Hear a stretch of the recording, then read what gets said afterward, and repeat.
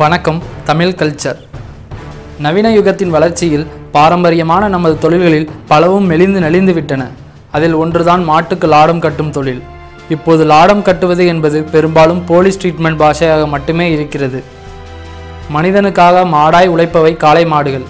கால்களை கட்டி போட்டு காளை மாடுகளுக்கு லாடம் கட்டுவதை பார்க்கும்போது அவைகளை ஏதோ சித்திரவதைக்கு உள்ளாக்குவது போல் தெரியும். ஆனால் மாட்டுக்கு லாடம் கட்டுவது ஜீவகாரியத்தை போற்றும் செயல் என்று விஷயம் தெரிந்தவர்களுக்கு மட்டும்தான் விளங்கும். லாடம் என்பது பொதி சுமக்கும் அல்லது வண்டி இழுக்கும் மாடு மற்றும் குதிரை போன்ற விலங்குகளின் குளம்புகள் தேய்ந்து புண் ஏற்படாமல் இருக்க குளம்பின் அடியில் ஆணிகள் அடித்து பொருத்தப்படும் வளைந்த கனத்த இரும்பு தகடு ஆகும்.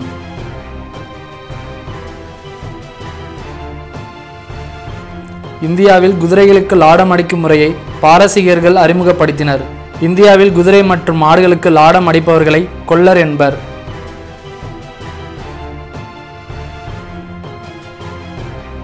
கல்லிலும் முள்ளிலும் பாரம் ஏற்றிய வண்டிகளை இழுத்துச் செல்லும் காளைகளுக்கு அதன் கால்கள் தேய்ந்து விடாமலும் கால்களில் ஏதாவது குத்தி காயம் ஏற்பட்டு விடாமலும் இருக்க இரும்பால் தயாரிக்கப்பட்ட லாடம் பொருத்தப்படுகிறது.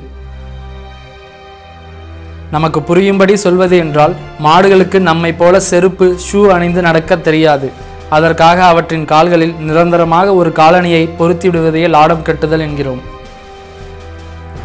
மாட்டு வண்டிகள் பிரதான போக்குவரத்து வாகனமாக இருந்த அந்த காலத்தில் போலீசார் அவ்வப்போது மாட்டு வண்டிகளை நிறுத்தி மாடுகளை சோதிப்பார்கள். அப்போது மாடுகளின் கால்களில் லாடம் இல்லை என்று சொன்னால் அபராதம் விதித்து விடுவார்கள். இதுபோல் மாடுகளை விரட்ட வண்டிக்காரர்கள் கையில் தார்குச்சி வைத்திருந்தாலும் அபராதம் கட்டியாக வேண்டும். இப்படி ஒரு சிஸ்டம் இருந்ததால் அப்போதெல்லாம் லாடம் கட்டிகளுக்கு ஏக கிராக்கியாக இருக்கும். கருக்களில் வீட்டுக்கே போய் ஆளை பிடித்தல் தான் உண்டு. அப்போது லாடம் கட்டும் தொழிலை செய்பவர்கள் வாரம் ஒரு கிராமத்தில் கேம்ப் அடிப்பார்கள். அன்று முழுவதும் அந்த கிராமத்தைச் சேர்ந்த அத்தனை காளைகளுக்கும் லாடம் கட்டிவிட்டு தான் ஊரை விட்டு கிளம்புவார்கள். இதனால் லாடம் கட்டும் இடமே திருவிழா கூட்டமாய் இருக்கும். அந்த அளவுக்கு அன்றைக்கு கிராமங்களில் வீட்டுக்கு வீடு மாடுகளும் மாட்டு வண்டிகளும் இருந்தன. ஆனால் இப்போது டாடா ஏஸ் உள்ளிட்ட சரக்கு வாகனங்களின் வருகை மாட்டு வண்டிகளை ஓரங்கட்டிவிட்டன. இதனால் காளை மாடுகளின் தேவையும் வெகுவாக குறைந்து போனது. அதனால் கிராமங்களில் லாடம் கட்டுவதையும் லாடம் கட்டிகளையும் பார்ப்பது இப்போது அறிந்திலும் அரிதாகிவிட்டது.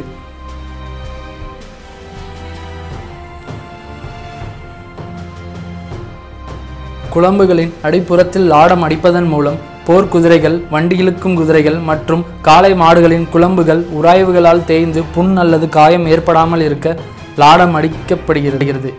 இதனால் இது போன்ற விலங்குகளின் குளம்புகள் பாதுகாக்கப்படுகின்றன.